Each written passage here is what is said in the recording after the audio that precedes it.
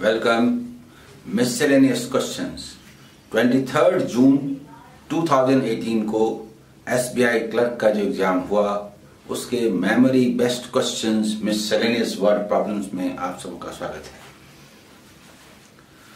मैं तो बार बार कहता हूं एग्जाम के क्वेश्चंस खूबसूरत होते हैं, उनके डेटा एक दूसरे के लिए बने होते हैं। Without using pen and paper मेरा स्लोगन नहीं है। Proper combination of without using pen and paper ये बेस्ट है। कैलकुलेशन का बड़ा भाग मन में करते हैं, लेकिन जहां जरूरत हो कॉपी में जरूर लिखते हैं, तब सबसे कम समय लगता है। आइए एक एक करके बात करते हैं। What should be the approach? My dear students, मैं अमर कुमार सिंह अमर सर अन अकेडमी पर भी हूँ, जो एक फ्री लर्निंग ऐप है। मैंने यहाँ पर ढेरों लेसन्स और कोर्सेस बनाए हैं जो बैंक, एसएससी और रेलवे एग्जाम के लिए बहुत ही लाभदायक हैं। इनका लाभ उठाने के लिए आप डाउनलोड करें अन academy learning app. The present average age of A, B and C is 22 years. Okay. 3 years ago, average age of B and C is 18 years. Then find A's age 9 years hence. At present, आज A, B और C का जो average age है वो 22 years है। 3 years पहले B और C का एवरेज एज 18 years था, तो आज 18 plus 3 21 years है। 2 का 21 है, 3 का 22 है। इसका मतलब उन दोनों का 1 उधर से आया है। Plus 2 24 years। 9 years के बाद क्या होगा? 33 years। That's the answer। मतलब ऐसे A, B, C इन तीनों का 22 years है, और उसमें B and C का 18 years 3 साल पहले था, तो आज क्या होगा? 21 years। तो B and C का अगर ये 21 years है, B and C का, तो A का जितना बड़ा गड्ढा उतना बड़ा डंडा। 1 into 2 2 का गड्ढा 2 का डंडा। पूछा है कि A का एज आज से 9 years के बाद क्या होगा, तो 24 plus 9 यानी कि 33 years। Answer D. बोले समझ में आ रहा है कि नहीं? ठीक है, आइए next. Second number question. Ratio between speed of boat in still water to speed of stream is 8:1. If 67.5 kilometers traveled downstream in 2.5 hours, then find the difference between the speed of boat in still water to the speed of stream in kilometer per hour. Still water में speed को u कहते हैं, current के speed को v कहते हैं, down में x होता है u प्लस v, अप में y होता है u माइनस v। डाउन में स्पीड को निकालने के लिए डेटा दिया हुआ है कि 27.5 किलोमीटर इन 2.5 आवर्स। कैसे निकालते हैं? 2 5 फैक्टर के रूप में है, ऊपर भी नीचे भी, इससे अच्छा कुछ नहीं हो सकता। 4 टाइम्स कर दीजिए, 4 टाइम्स कर दीजिए। 2.5 का 4 टाइम्स 10 आवर्स, 67.5 का 4 टाइम्स जा हो ही नहीं रहा। 60 का 4 टाइम्स 240, 7.5 का डबल, 15 का double 30 plus 240 270 27 kilometre per hour. कहने का मतलब 67.5 किलोमीटर इन 2.5 आवर्स है। इसको हम लोग डबल 4 से मल्टीप्लाई कर देते हैं, 270 हो जाता है, 10 हो जाता है, 27 किलोमीटर पर आवर हो जाता है। This is x. हम लोग को दिया हुआ है 8:1 u is to v, u plus v 9 का मतलब 27 है, तो u माइनस v 7 का मतलब क्या है? यही तो सवाल था। into 3 यानी 21 kilometre per hour answer. Difference जो हुआ 21 किलोमीटर बराबर हुआ। Answer D is answer. नहीं बताता हूं,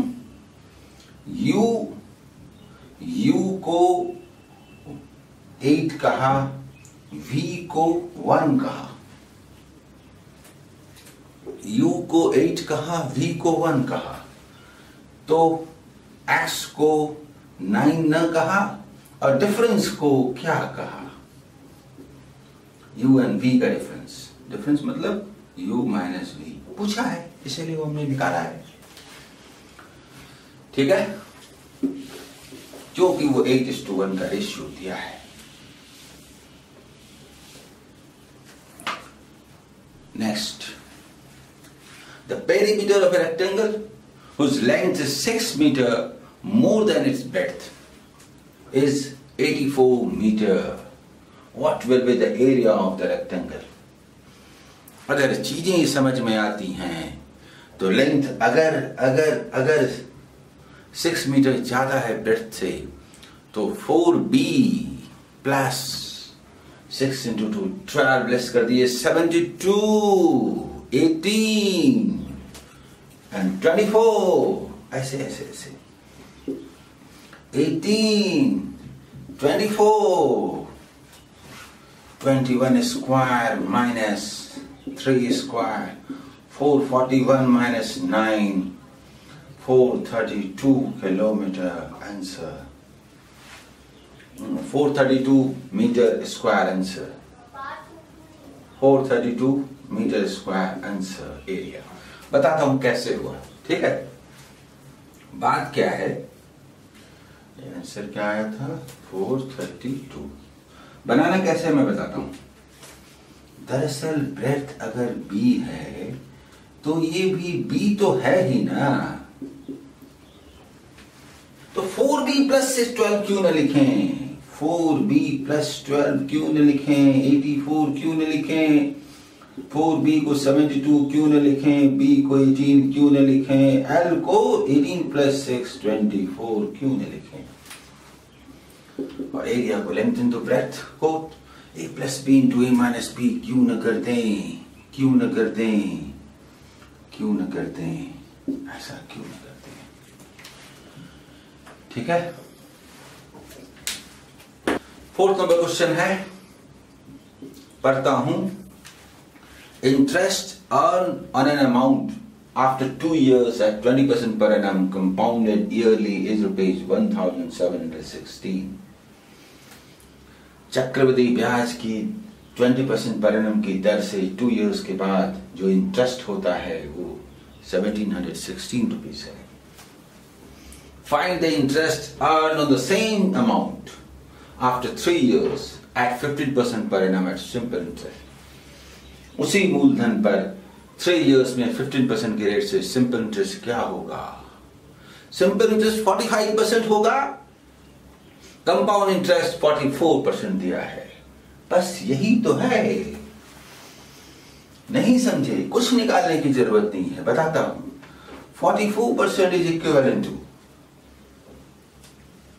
44% इज इक्विवेलेंट टू रुपीज 1716, तो 45% इज इक्विवेलेंट टू व्हाट? कुछ जरूरत ही नहीं है। हम लोग ऐसा करते हैं, इसको डिवाइड करते हैं, 11 से डिवाइड करते हैं, 11 से और फिर 4 से 39 टाइम्स, तो 45% क्या होगा? 45 इंटू 39, 45 इंटू 40 कीजिए ना, 45 का डबल 90 का डबल 180 1800 माइनस 45 यानी 1755। क्यों न करें, क्यों न करें, बी इज द आंसर। समझाता हूं, क्योंकि ऐसा है कि कंपाउंड इंटरेस्ट में हम अगर प्रिंसिपल को 100 माने तो 20% के रेट से 20 and 20% of 24 यानी 44% होता है। सिंपल इंटरेस्ट में सीधा 2 years 3 years में, सीधा 3 years में 15 15 15 45% होता है। यही अंतर है, ये SI और ये CL, ये दिया है, ये निकालना है। बोले समझ में आया कि नहीं? ठीक है। प्रिंसिपल क्यों निकाले हैं, जरूरत क्या है? लेट द प्रिंसिपल इज 100 और तब सॉल्व करें, क्यों ना करें। 5th number, in place of 18% profit, an article is sold at 42% profit and seller gets 110.40 more. 18% profit के बजाय 42% प्रॉफिट पर बेचिएगा तो 24% ज्यादा प्रॉफिट मिलेगा, दैट इज गिवन 110.40। सीधा लिख सकते हैं, इतना रुपया ज्यादा मिलता है, 24% ज्यादा मिलता है ना। Find the selling price of the article if it were sold at 25% profit. 125% is equal to what पूछा है। बात यह है कि 125% निकालने में दिक्कत हो सकती है। 100% निकालने के बाद 25% ऐड करना बड़ा आसान होता है, 1/4 तो होता है। 24 इसको अवश्य काटेगा। 24 का टेबल पढ़ सकते हैं, आसान है। देखिए 24 से 4 टाइम्स बोलिए 96। 96 का मतलब हुआ 14, 144, यानी 6 144। तो क्या ये 460 ना हुआ, रुपीज 460 ना हुआ? और 25% इसका 1/4 होता है। 115 को ऐड कर दें तो 575, क्या नहीं हुआ? नहीं हुआ। This is the best way.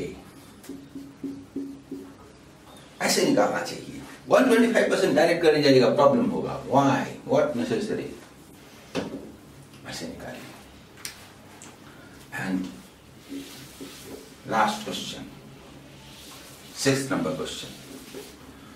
A and B working alone can do a work in 20 days and 25 days respectively. They start the work together, but B left after some time and A finished remaining work in 6 days. Find after how many days from start B left the work. जाने कितने ही questions आपने बनाए होंगे। अगर एकदम short में बोला जाए, बाद में एक्सप्लेन किया जाए, तो मुझे दिखता है कि ए ने 6 डेज में काम किया। अगर मैं वर्क को मान लूं कि 60 यूनिट है, अगर मान लूं तो जो ए का रेट है कि 20 डेज में करता है तो 3 यूनिट टॉयज बनाता है, और बी का अगर हम बात करें 15 में करता है 4 यूनिट बनाता है। जो 15 दिनों में करता है, 15 दिनों में पूरे काम को कर देगा, वो रोज 4 खिलौना बनाएगा। लास्ट में दिया हुआ है कि बी ने छोड़ दिया, ए ने फिनिश किया, ए ने 6 डेज में फिनिश किया। यही क्वेश्चन है। तो ए 3 बनाता है तो 6 into 3 18 बनाया ना। 60 में 18 घटा दीजिए, बचा 42, 7 बनता है रोज, तो 6 answer. 6 answer, C is the answer। बोलिए समझ में आया कि नहीं? बताता हूं।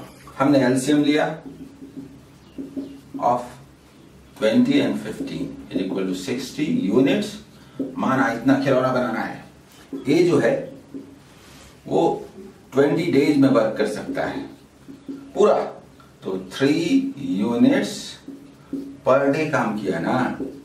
बी 15 डेज में वर्क कर सकता है तो 4 यूनिट्स पर डे काम किया ना। दोनों ने काम शुरू किया, कुछ दिनों के बाद बी ने छोड़ दिया, ए ने 6 डेज में बाकी काम को खत्म किया। 6 डेज में इसने अकेले रोज ए ने 3 के हिसाब से 18 खिलौना अकेले बनाया, बाकी 42 दोनों मिलके बनाए थे। दोनों मिलके 3 + 4 7 रोज बनाते थे, तो 42 बनाने में कितना दिन लगा? यानी 6 डेज के बाद बी ने काम छोड़ा या 6 डेज तक दोनों ने साथ साथ काम किया। बोलिए समझ में आया कि नहीं? मुझे उम्मीद है कि आपने सेशन को एंजॉय किया होगा। वो सारे स्टूडेंट जिन्होंने एग्जाम दिया है उन्होंने ऐसे ही बनाया होगा, इसकी मुझे पूरी उम्मीद है। और आगे आने वाले सेशंस में, आगे आने वाले एग्जाम में आप सभी बढ़े हुए कॉन्फिडेंस के साथ एग्जाम देने जाइए। All the best.